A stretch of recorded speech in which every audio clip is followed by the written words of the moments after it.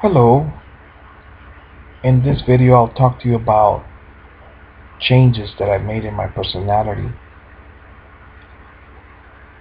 Life after incarceration, alright?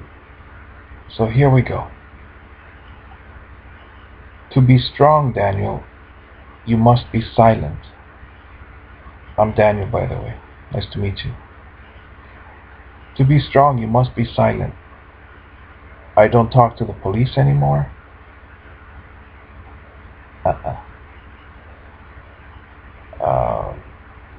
I get away from them. As far as like if they're walking by, they need a witness or something, I disappear. Not that I like crime. The reason I don't hang out with the police, I used to think they were my friends, but now I notice that they already were trained to just put men in jail, or in the hospital jail, the Baker Act thing. They don't listen to any stories, and if they do, that's fine. They still put you in there. So they're not here to help.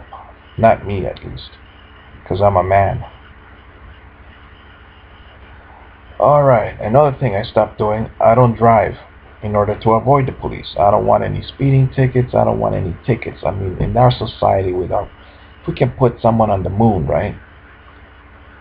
Then can't we put sensors on cars so that they automatically slow down to whatever the speed limit is? Alright? Look into Jack Fresco. He invented those things, or he at least mentioned them. Alright. I live alone so nobody bothers me. This one I haven't been able to do yet because I don't have any money right now. But that's changing also because I've figured out ways to earn some money by helping other people with the Universal Declaration of Human Rights and Gary Davis. Alright. I live alone so nobody bothers me.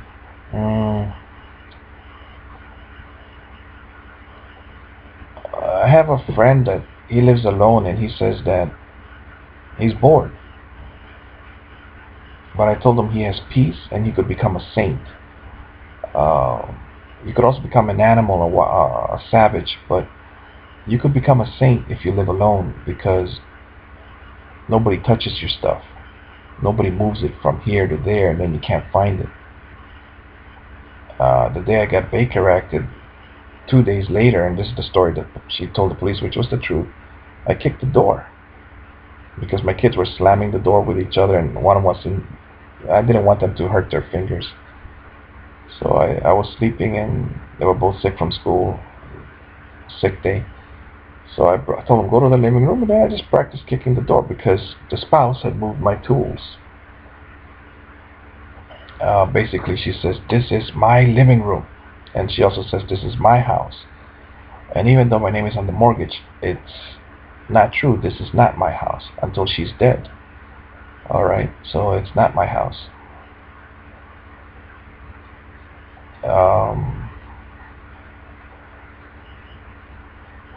So I have to obey her rules because I live in her house, even though legally I'm in here. The police don't see it as your house anyway if the woman lives here.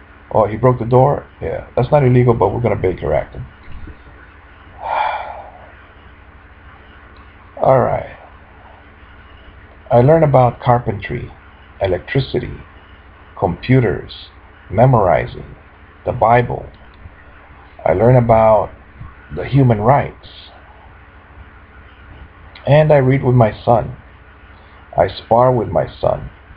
I make videos. And it says here, I'm available to my daughter.